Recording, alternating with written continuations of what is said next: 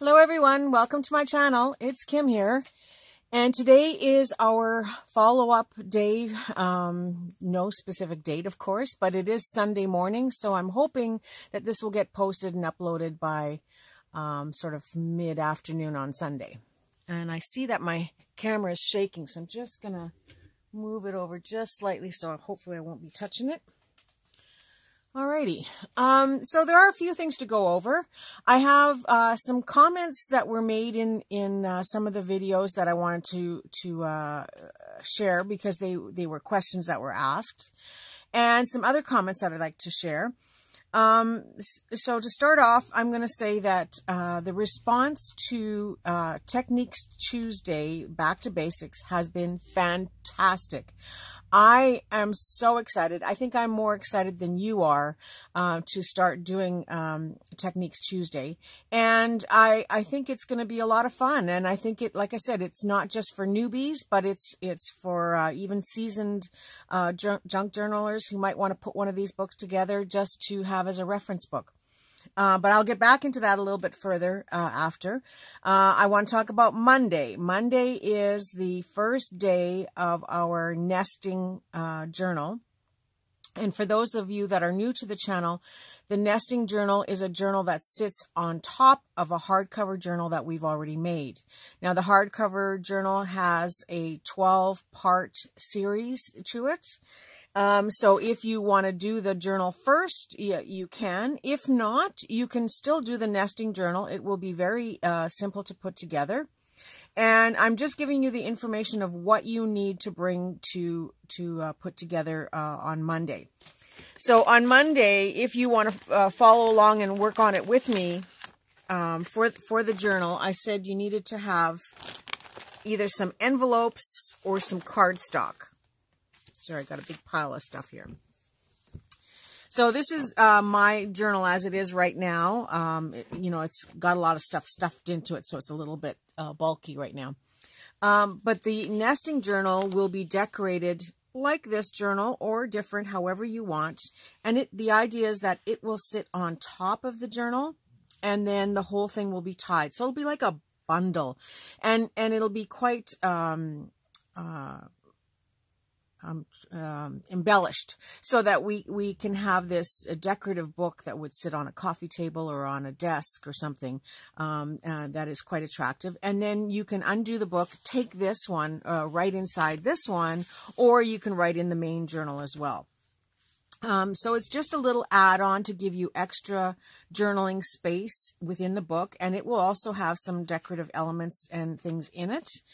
And so we are starting out with a manila envelope. Now, depending on the size of journal you're doing, the hardcover book, mine was quite a large one at 8.5 by 11, or almost 9 by 11.5, I think is the finished size. So this manila envelope is a 9 by 12. And if you fold it in half, it becomes a 6 by 9, which is perfect to fit regular sized 8.5 by 11 paper inside, folded in half to go in the book. So these are the pages that we would most likely use for our signature or signatures. However, you probably have a lot of leftover bits and pieces of paper from doing your journal.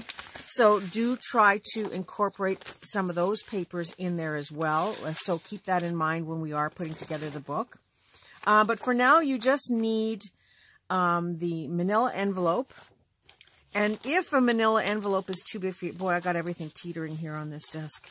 I'm just going to move a couple things over here so that I'm not sliding all over the place here. Because I keep each journal in a large plastic bag and all of the parts with it, so that it sits like this with the journal in it. Otherwise, everything gets lost in the pile. So if you don't have a 9 by 12 manila envelope, or if that's too big for you to use, my suggestion, of course, was to use a couple of smaller envelopes. And we will put these together on the day of class and I will show you how to do that to work on. Or, maybe you have two other smaller envelopes that you want to use instead. So something not quite as big. That's entirely up to you, and it also depends on the size of your journal.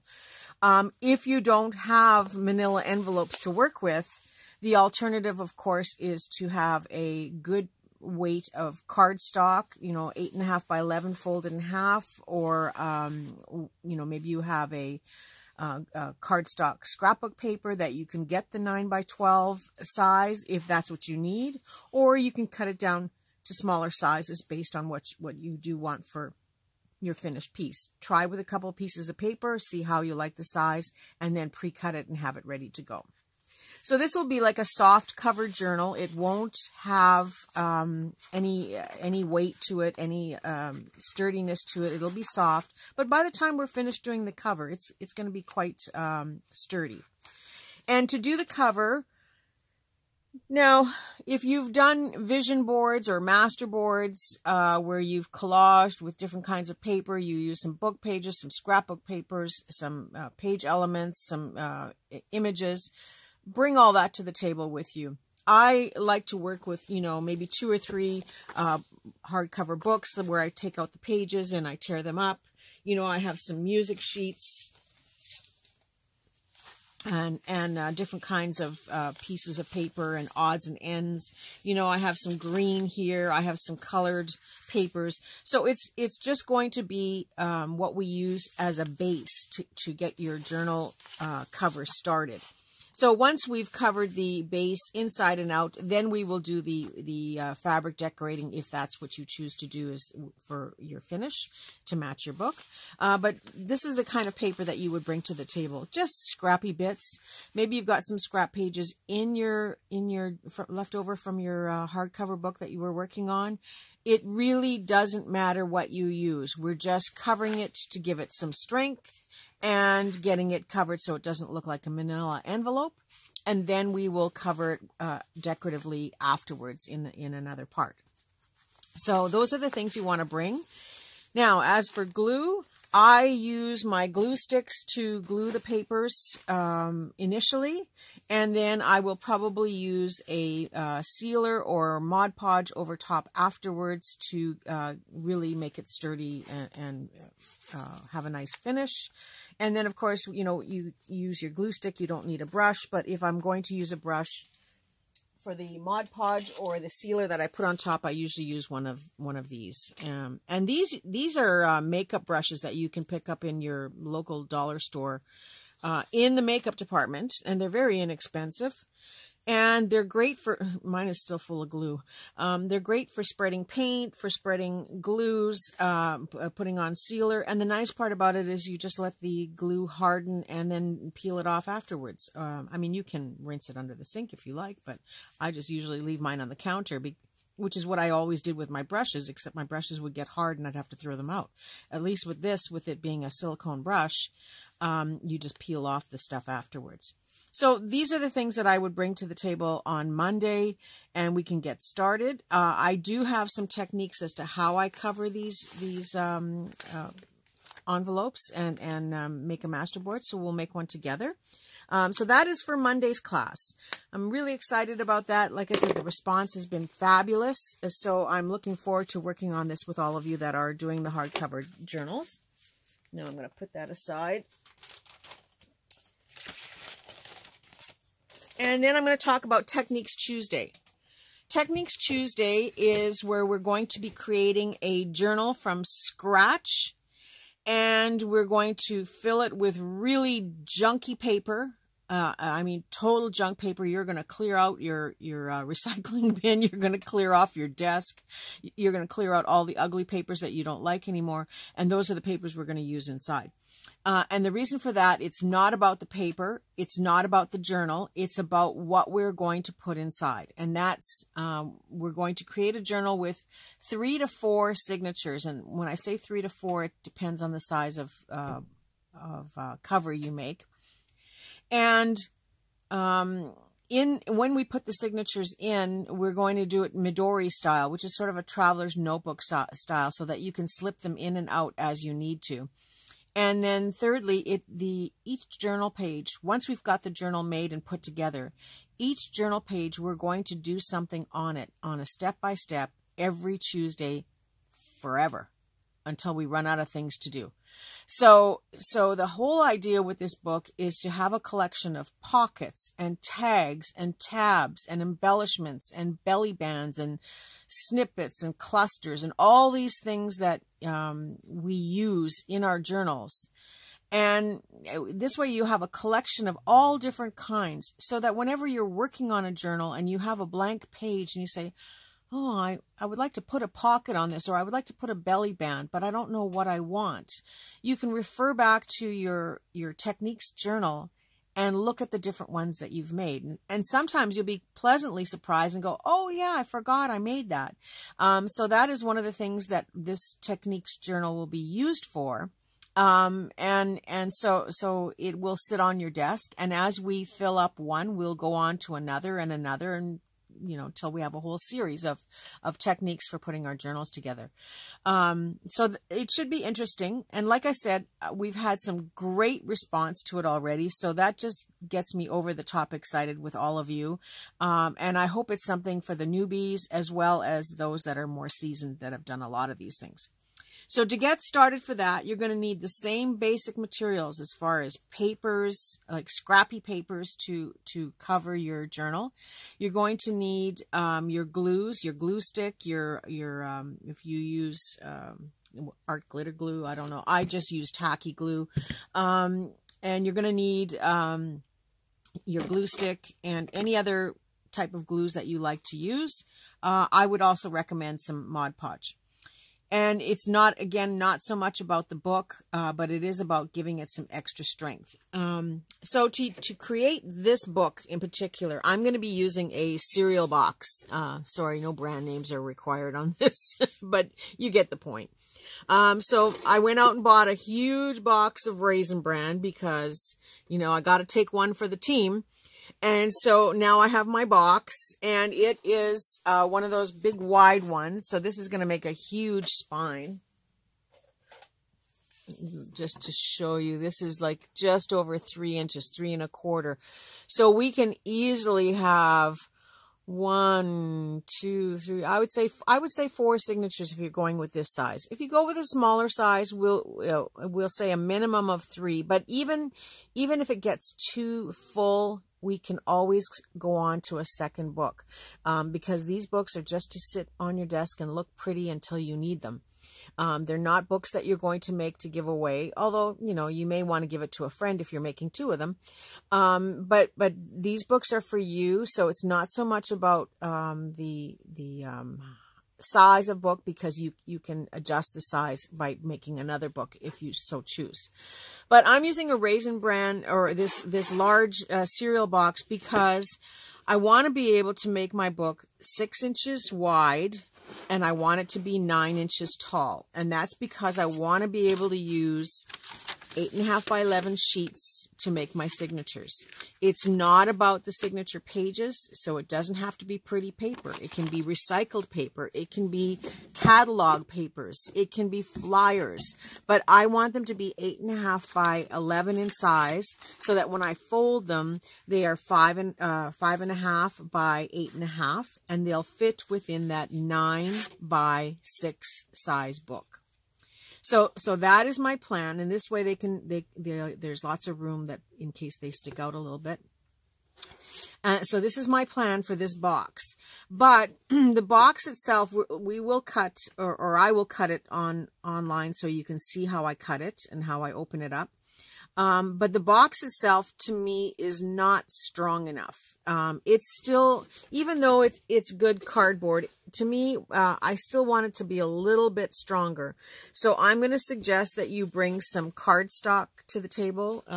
Cardstock being, anything that's a little bit heavier than paper if you don't use cardstock. Like, for example, I have this is a book cover. It's cardstock weight. I would like to have a couple of them to glue down to the cardboard first on both sides. So when you think of having a 6 by 9 size book cover with a cardstock glued on this side and on the inside of it, as well as the inside and outside on the back side of the box, and a piece that goes in the spine on the inside and the outside. This is just to reinforce the box before we start using it. And you could use a file folder. If you have file folders, you could cut those down to size to glue on top and the bottom and on the spine. And the reason for that is if you're going to make this book, we're going to be filling it. Every page is going to have page elements. So it's going to get heavy, you know, and you want that cover to be sturdy. You want to be able to pick that cover up off the shelf, open it up, flip around, look for what you're looking for, and be able to use it over and over again. So if you make it sturdy right from the get-go, you don't have to worry about it falling apart. The nice thing about this cardboard is that it's already scored for your hinges, like for opening and closing the book, which is awesome. So you don't have that extra worry to put in a separate spine or to try to hinge your books together. Excuse me. So that is an awesome option. Now, it doesn't have to be a cereal box. You can go up and down the aisles of Dollarama and, you know, if you don't want to look suspicious, just go to the office section first and put a ruler in your cart and then measure to make sure you've got at least 9 inches by 6 inches for the size of box. They'll think you're weird. I did that because I was trying to guess at the size of boxes, and I thought, no, just go get a ruler from the other section. So you may want to go to the dollar store and pick up a box that's something else, maybe a box of cookies or crackers or a box of chips. If some chips still come in boxes, I don't know. In Canada, Old Dutch still does, I think. Rare occasion you can find them. Excuse me, but yeah. So you just want to find a box that's a good size. You can make it smaller if you want to make it smaller. The only thing is that, you know, we're going to be making notes in these books. We're going to be making all kinds of pockets and things to put in the books, as well as, you know, we're going to be making belly bands and sticking things in the belly bands. So you want to be able to have enough room to work in. So do try to make it as large as you can if you can't go 9 by 6. And then the other part in saying that is that, sorry, I lost my train of thought. Yeah. Oh, yeah. Sorry. If you don't have a box, or maybe by Tuesday you won't have a chance to get out to the store to get a box, you can do the same thing by putting together some file folders and creating the spine. I would suggest that you create the spine right in the book. And I can demonstrate that on the day of class because I don't have a file folder handy here. No, I don't have one. Oh, I do. I do have a file folder right here. So you can use a file folder, but it's much thinner, much thinner than a chipboard box from cereal. So you can create a spine. For example, you would say, okay, if this is 9 inches, maybe you've got to fold it to create your spine. So you'll have to play with what you have for folders to make your spine. But it certainly is doable. And I think a file folder, yeah, that's actually perfect. So you'll have 6.5. You can just trim it down. And then you'd be able to get at least a 2-inch, 2.5-inch spine, depending on how you fold it. And it's going to take a little bit of work to ease it into place. You just want to have a one-piece cover, instead of trying to glue a strip to 2 other pieces. That's, you know, that takes a little bit more time, and you have to be a little bit more advanced in your junk journal making to get to that point. So I would strongly suggest that if you can't get a cereal box, then use a file folder. But with a file folder, you're going to have to still build on that box, on that cover, to make it sturdy. So for that option, I would suggest maybe some corrugated cardboard would work fine as an extra to glue on either side to make it a little bit more sturdy. And in both cases, you don't have to make it come right to the edge, but I'll get into more detail on the day of. Just make sure you have some cardboard or file folders or a cereal box or a combination of both, and some cardstock.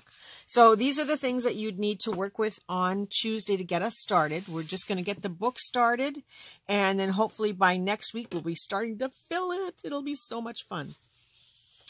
So that's my information on that. I've got things teetering again all over the place here on my desk. So I hope, I'm so excited. I'm looking forward to having you join me. And if you are joining me, do leave a message below saying that you are, because the more I see it, the more excited I get.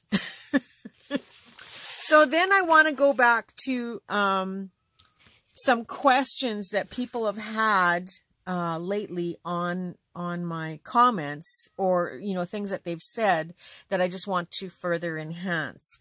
I've had several comments on my thrifty videos from people saying they would love to see the stuff that I pick up for my market booth. And I just didn't think anybody would find it interesting, but au contraire. I've had many comments saying they would like to see what I pick up for my markets. I'm happy to do that. I would probably do a separate video called Market Hauls. I don't know if it would be a regular weekly thing. What I would do is I would gather up a bunch of stuff until I have it enough to show you, and then I would do the video. The only thing I will refrain from, and I hope you understand this, is I will not discuss price, because, you know, I do have to go and sell this at the market, and I don't want people seeing me picking up things very low priced and selling it for very high priced. Because a lot of times, you know, I used to be in the antique business and collectibles. And so a lot of times, people don't know when they're thrifting what is out there. And I have picked up things very inexpensively and turned around and flipped it for, you know, $20, $30, $50, depending on what it is. And some things would really surprise you. And I also find a lot of times that when you're out thrifting, things come in there that are covered in grime and dirt and years of cooking dust. And you know what cooking dust is like. It's sticky stuff. And so people, they don't seem to see the beauty or the value in something that is just horrible to look at. And so a lot of times I do see that. And so I'll bring it home, and, you know, it looks awful, and I give it a good bath in some water and soap and scrub it up, and then I'll find out that I have a really nice piece. And many times I brought things home and my husband will say, where are you going to sell that? What is your plan for that? And then as soon as I clean it up, he's like, oh, wow, that's amazing. And then I will go and search online for prices for things. And yeah, you'd be surprised at sometimes the price. In my market travels, I also pick up generic stuff, things that people, you see them all the time, but you don't see them necessarily in the same light as you do from a thrift shop to an antique shop.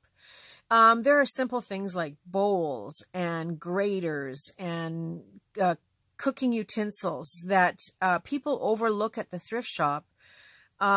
Maybe because they don't need it, or they don't see the value in reselling it.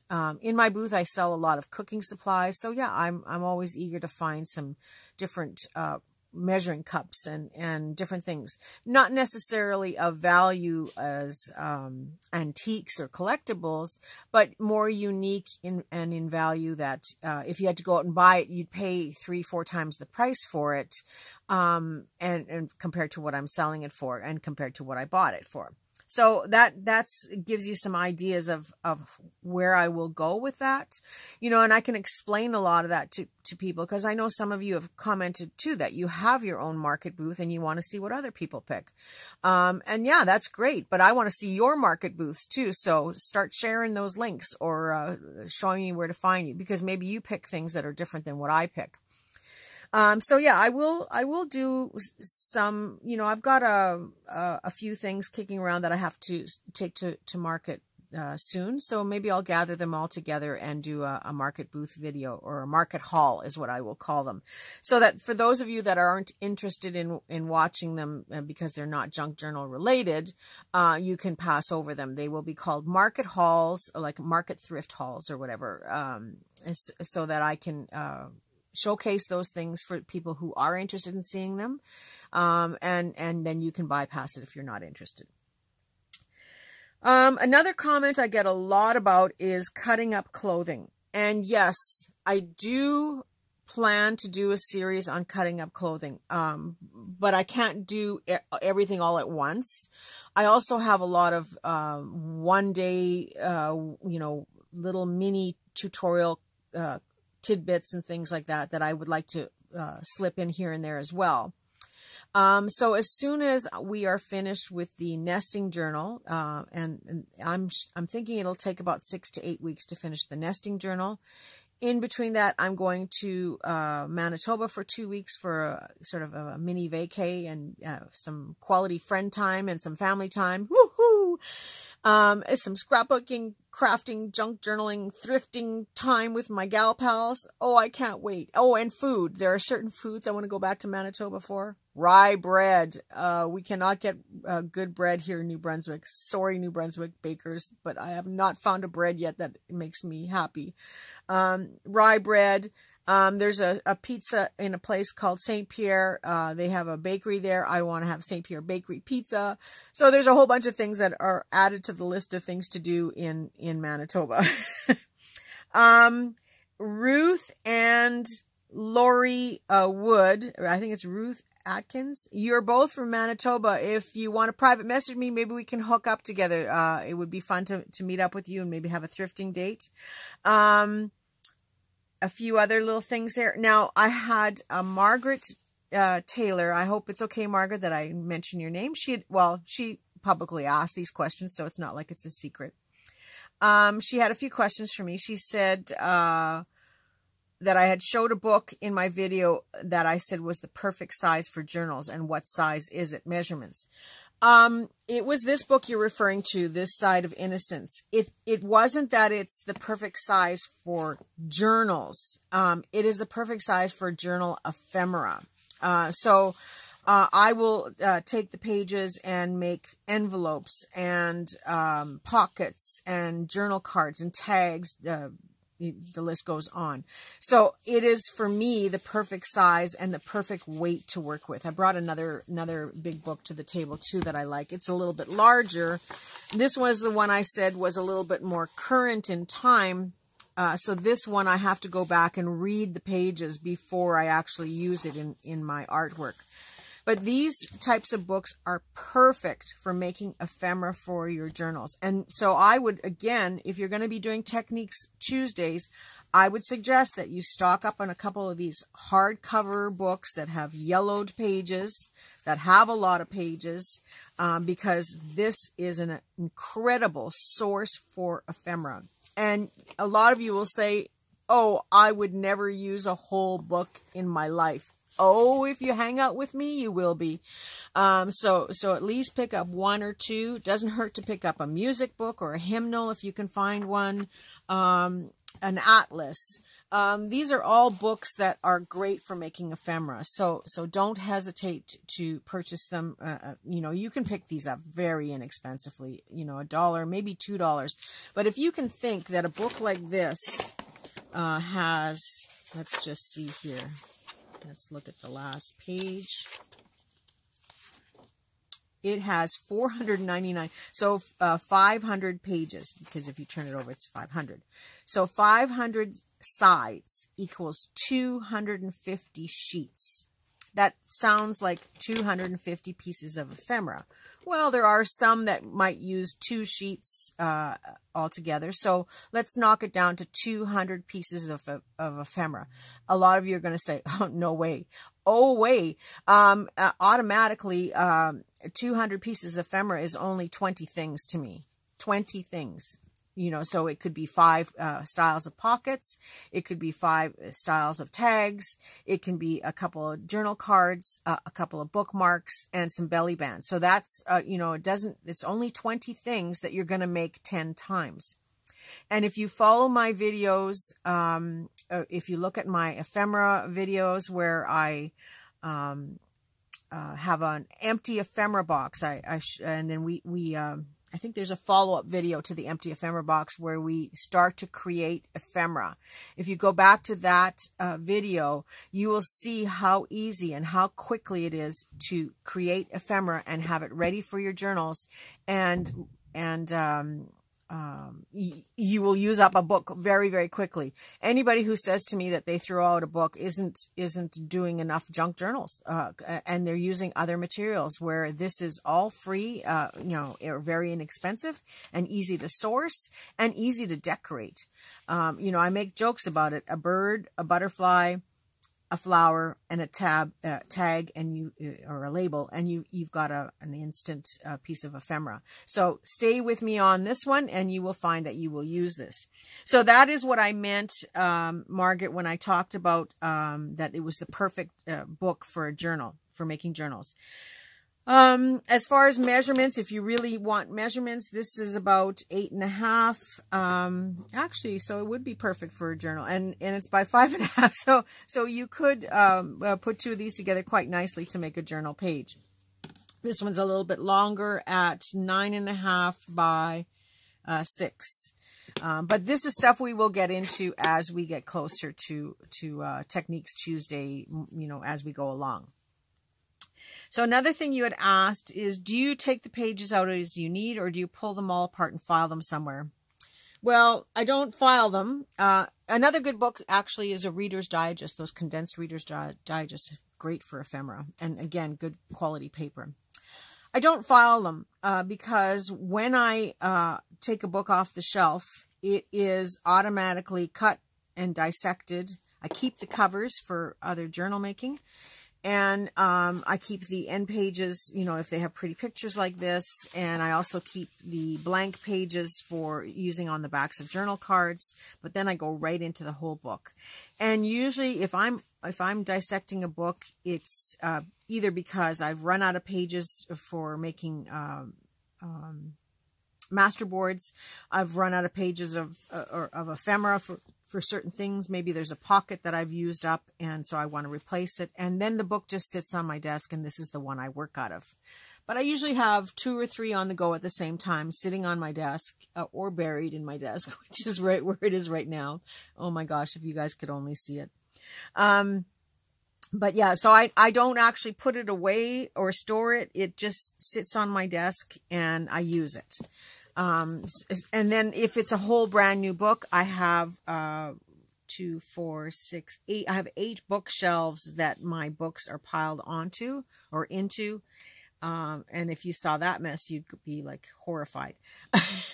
But yeah, I just stuff them in there or stuff it beside it if it's too full, because I have quite a huge collection of books. So whenever I'm ready for another one, I just grab it. And usually, you know, by the time I've gone through 2 of these books, I've already picked up 2 more. So it's a never-ending vicious circle. But it's fun, and you will see, you will use lots of these books too. So then you asked about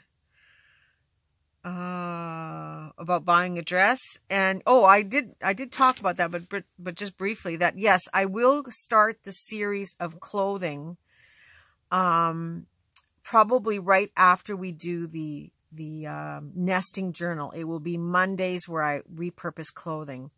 And in the past, well, even now, I still, I dissect the whole garment, and I don't just cut off the sleeves and cut off the bottom of the skirt or cut off the trim.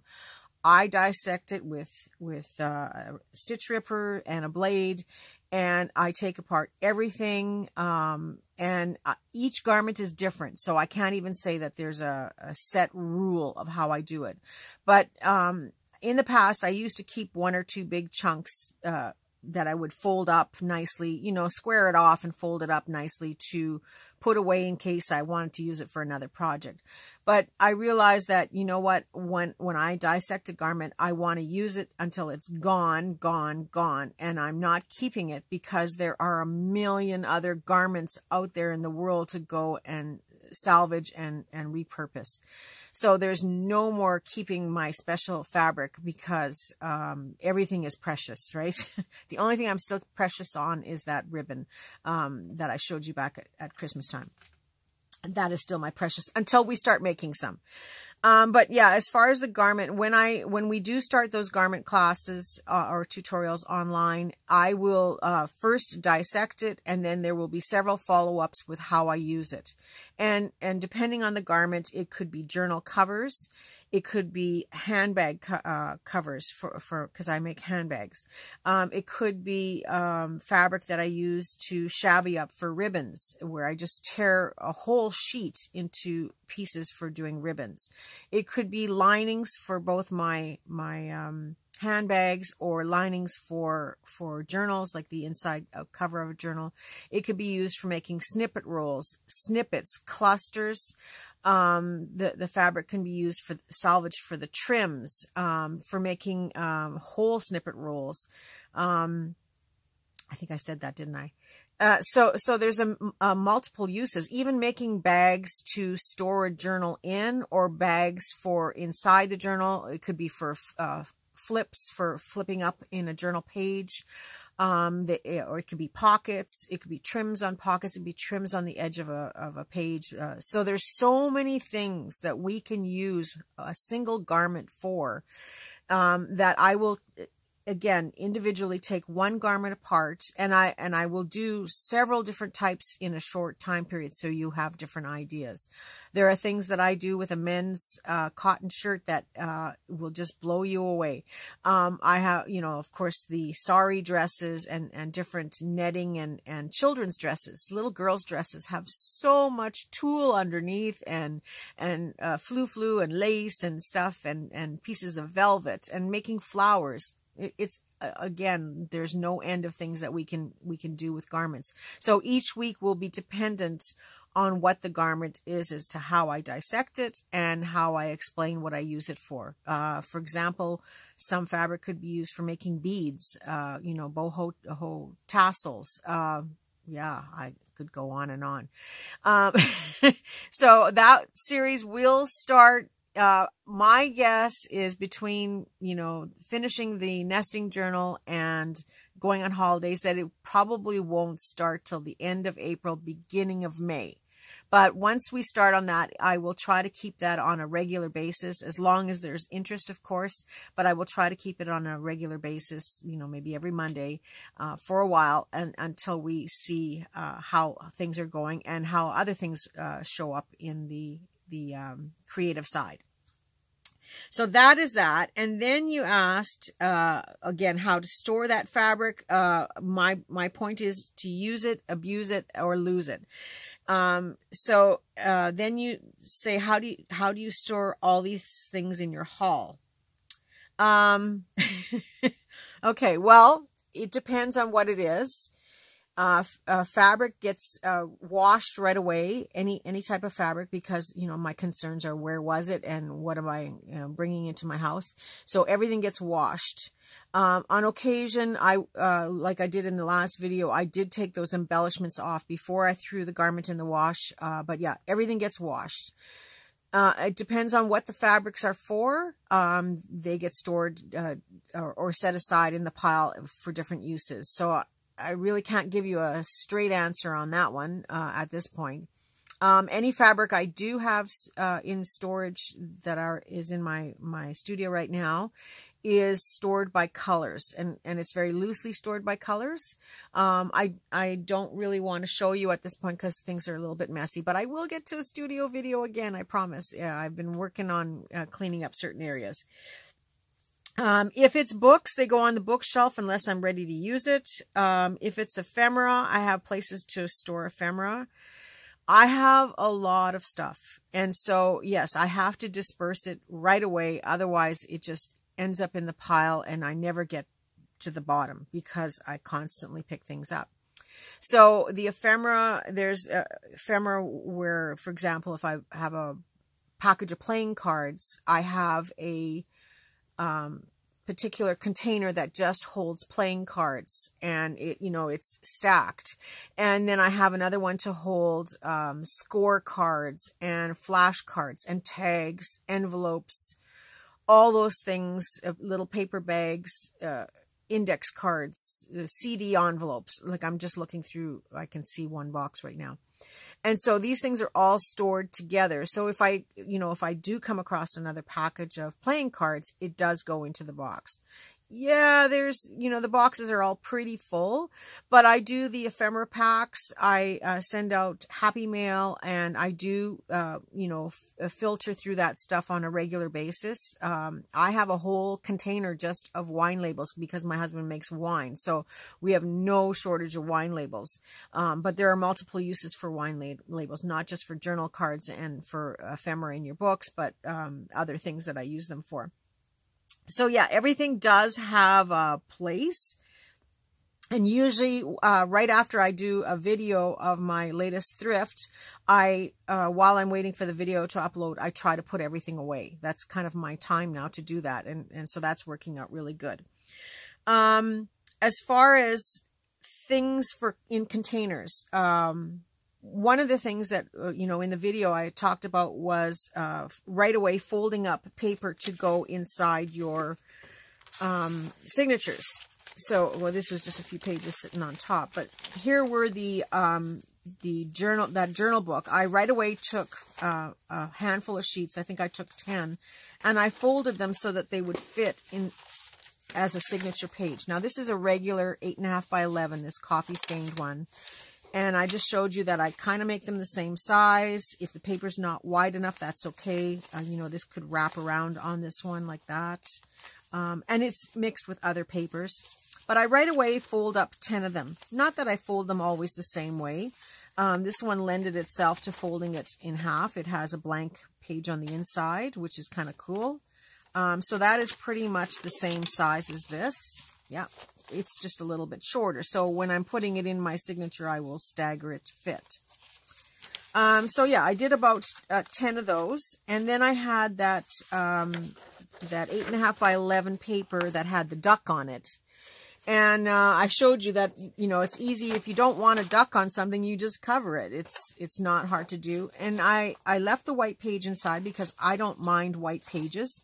And it's just slightly larger than my 8.5 by 11 paper here. So I may have to trim it down before it goes in the journal, or depending on where it sits.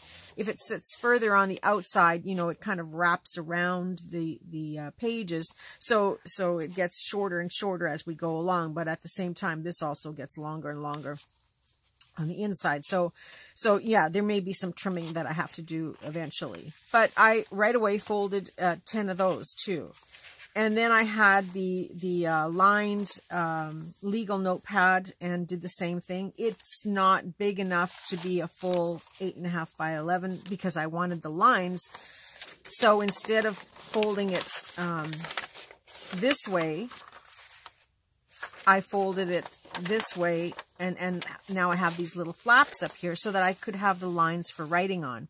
So what this does is it gives you the full height. I didn't go exactly because I wanted it a little bit smaller, but then it's got a little tuck spot here, or I could glue this down and make it a full pocket. If I do glue that down, then I cut this open and re-glue it, but that's something I can show you when we're doing our back to basics. And then on this side, it's a bit wider of a page, and it has a wider tuck spot. So this is how I store the pages pre-made. You know, I've done 10 of those now. And then I had another pad that had different colored papers, and I just grabbed a handful of each color and folded those in half as well. And I think these are 8.5 by 11. Yes. So once I've got all the pages folded,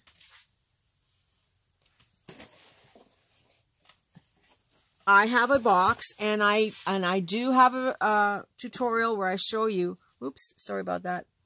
I do have a tutorial where I showed you how I built the box. It's just made out of cardboard. like from packaging. And so I built the box. These still have to be decorated because I do like my boxes to be decorated. But because I filled it and then I made 2 more since, it hasn't got done yet. And so what I did is I made this box, I think it's 6 inches. I'm just going to give you a quick rundown. You can look at the video and I will link the video below. But I made it 6 inches wide, so I knew that 8.5 by 11 paper folded in half is only 5.5 inches wide. So all of these papers now get stored in this box. And so I do have them sectioned off by different types of paper, but I have 2 more boxes too. So when I'm starting to put a journal together, I will now bring out these 3 boxes. I used to just have them in a pile, but now I got organized. And so I have these 3 boxes. And some of them are more specialty papers that I only want for certain things. But I will now, come and put a signature together. And I've got, this is a lightweight tissue. Now I've folded this in order to fold it to fit. It's got a side flap, and it might even still be a little bit taller. I'll have to trim it down. But I can pick through all of these different papers and pull out what I want to make a signature. And then I can go back and do it all over again because I folded 10 of everything minimum. That's what I do, is I prepare myself as soon as that paper comes in. This way I don't have to go looking for it, and sometimes you go, well, what kind of papers do I want to put in here? If you don't see it, you don't always think about it. So if you've got a container like this on your desk, yeah, maybe you don't need 3 containers like I do. But maybe you have a container like this that you have on your desk with these different types of papers in it, and it's ready to go for you. You just pull what you want and then add in anything else extra. Some of you use digital papers. You can pre-fold those too and have them in a box, because some of them sometimes when you make a digital or use a digital kit, you don't always use all the pages. So you can file those, and depending on the style, you may be able to incorporate them into other journals.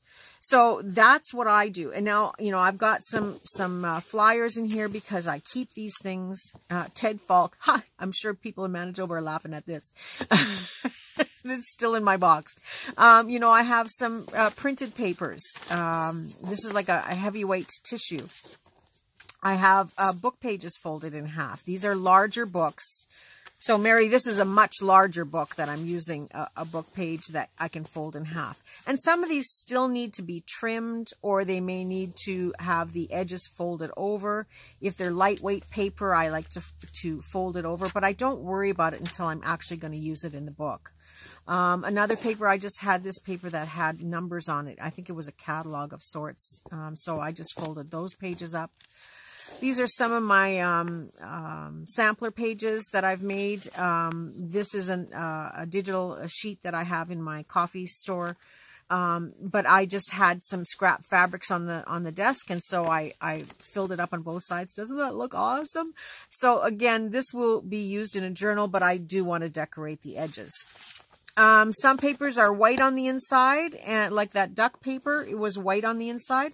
I don't mind if it's white, but sometimes I will take a certain paper and I will run it through my printer and print on the other side of it so that it isn't white.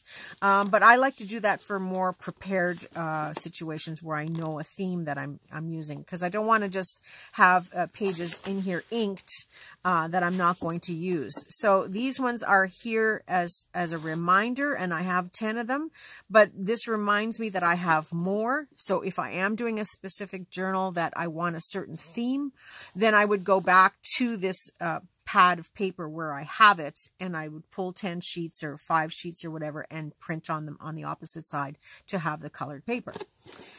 So going forward again, there's another sampler, and I just did a couple of them to remind myself that I have this and that I should be doing this. But I love how this turned out. And this is on coffee avocado dyed paper. We're going to do some of that this summer too, when Thelma comes.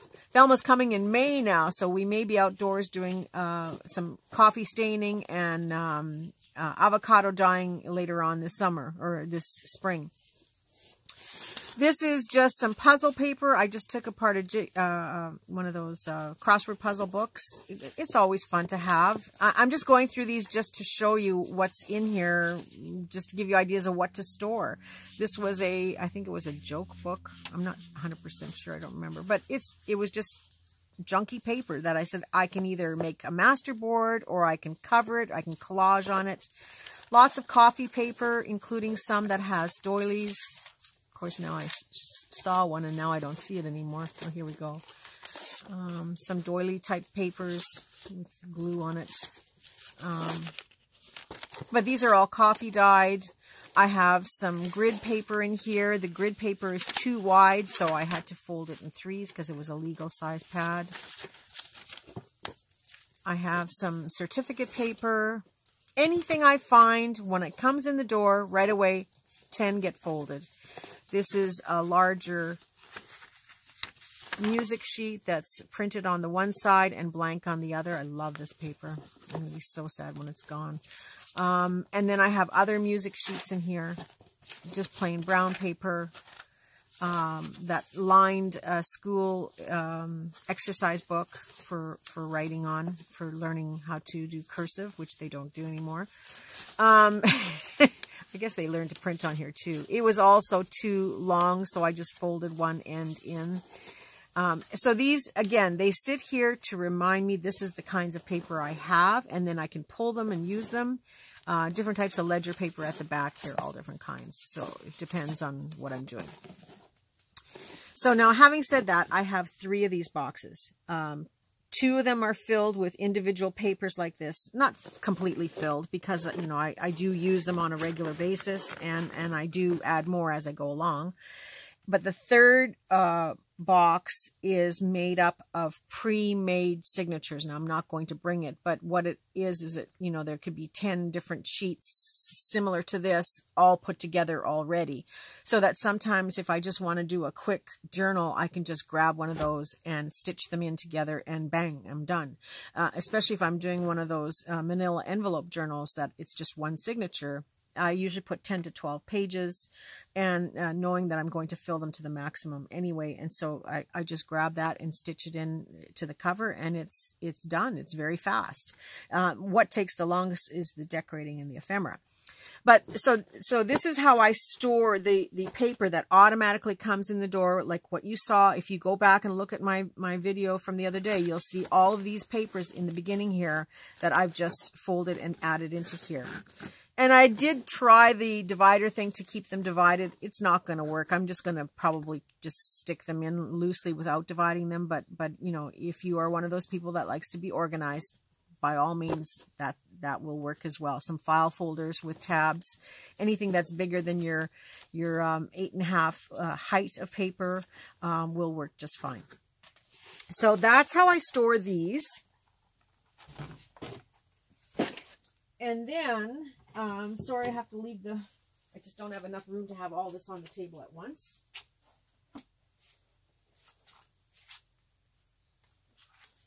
This is one of my ephemera boxes. I hope you can see all that. Isn't it lovely? This is actually very empty. I've got to get, oh, sorry, knocked the camera again.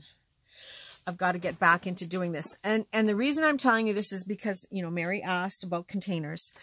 I do have a tutorial on making ephemera boxes, and they have different boxes that you add into the box to create the full box. Now, this one was one of the original ones I made years ago that the boxes are glued right in.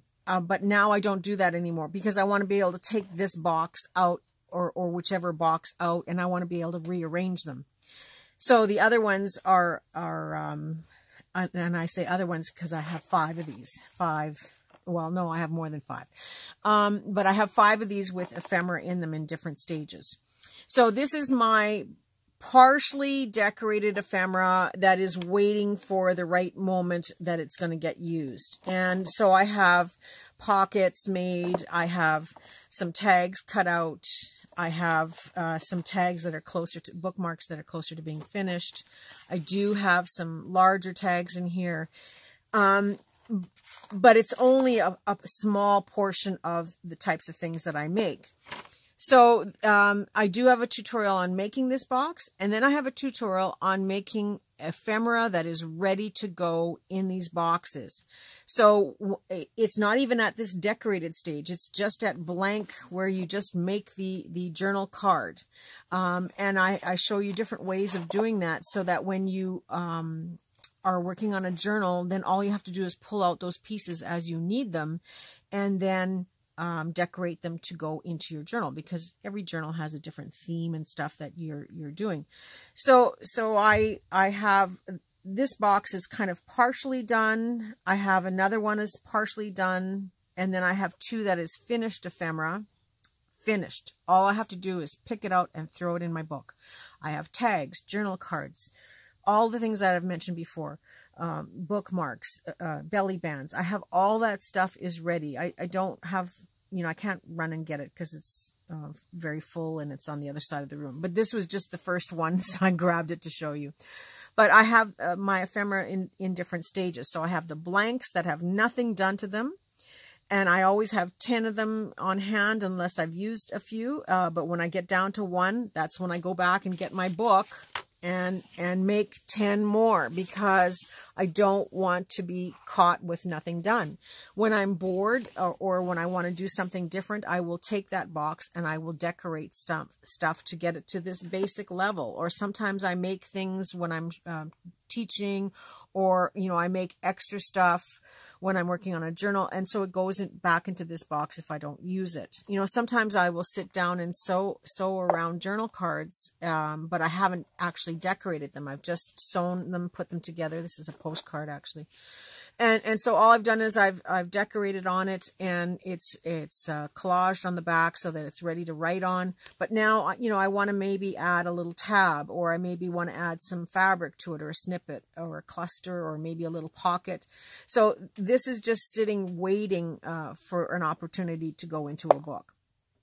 So that's the 5 books. I have, like I said, 2 that are partial, 2 that are finished, and 1 that is just blank stuff with nothing done on it.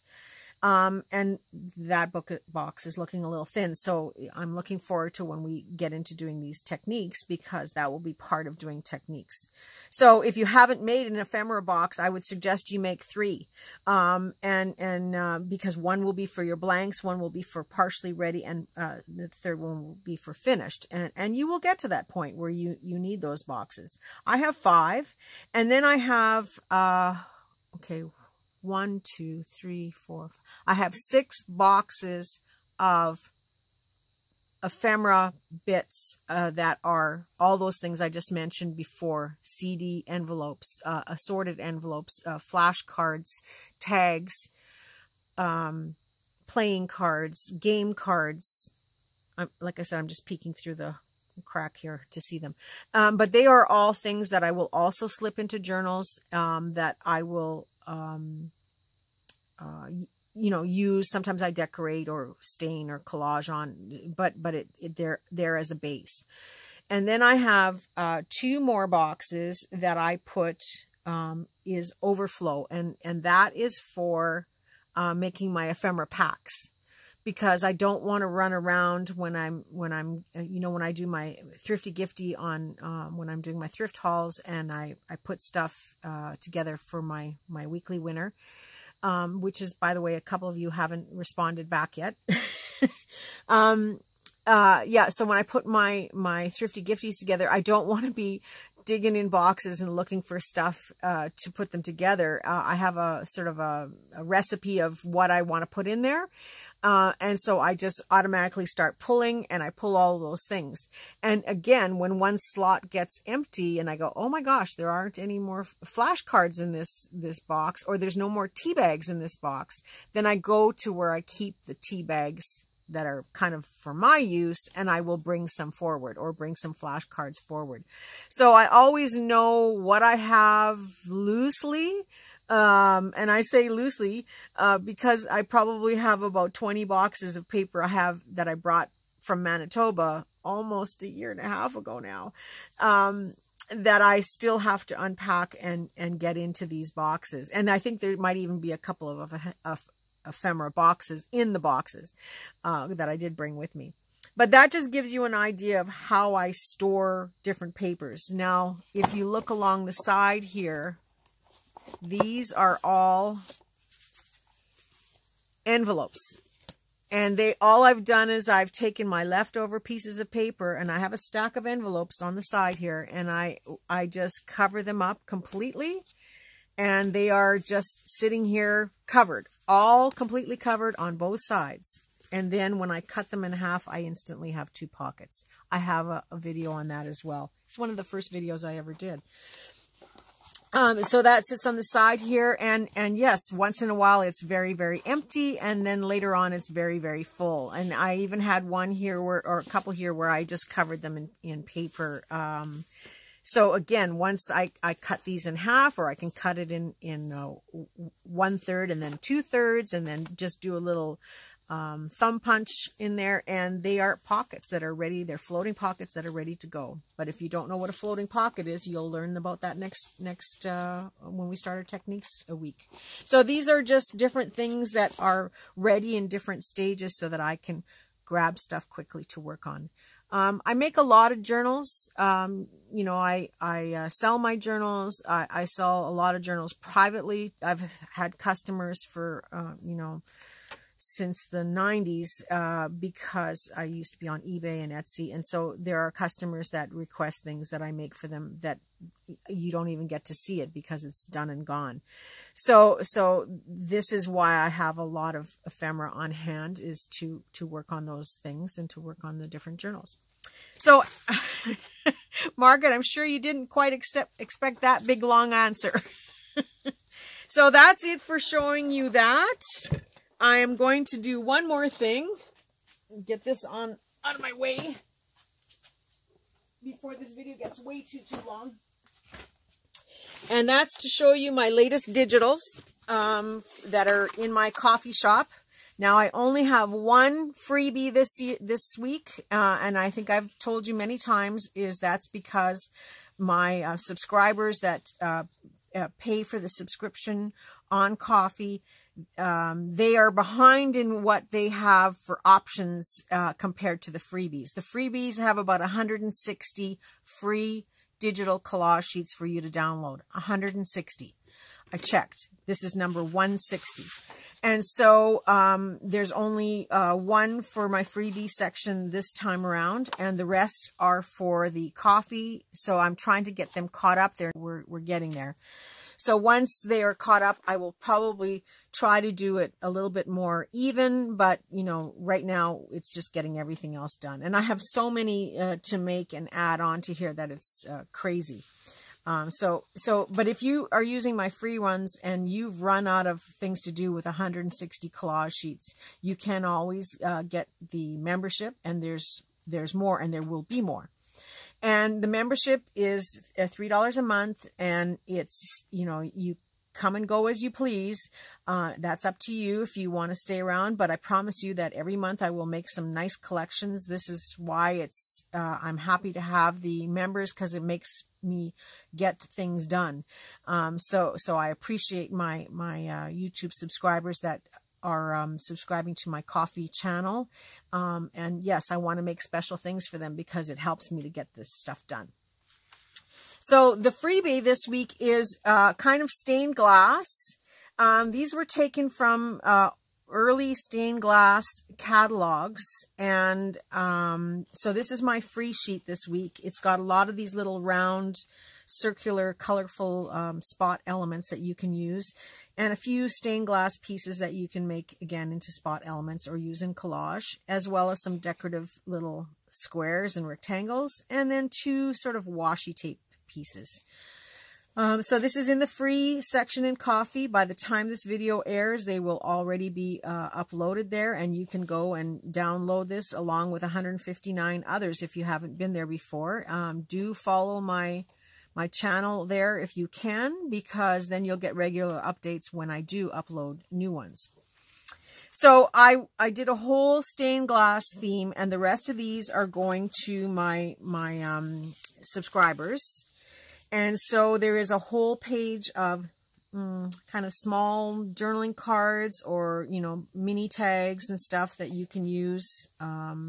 Some of them have a little bit of religious content, but you know, not all of them. So you know, depending on how you feel, you know, you may or may not like a certain sheet, but that's up to you. So this one has some really beautiful arches. These are great journaling tags to put in a book. There's a nice, beautiful bookmark there. Some more arches. The colors are just amazing in these stained glass pieces, and there's some miniature ones here along with the large arches.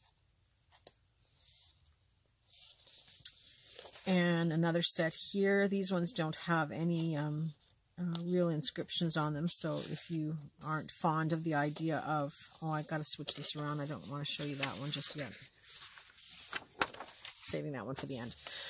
So yeah, if you know, if you don't like the religious content, that's up to you. Everybody's different, so I don't want to say yay or nay to anything. And so, you know, I've used this and changed it a little bit if I felt it was a little over the top.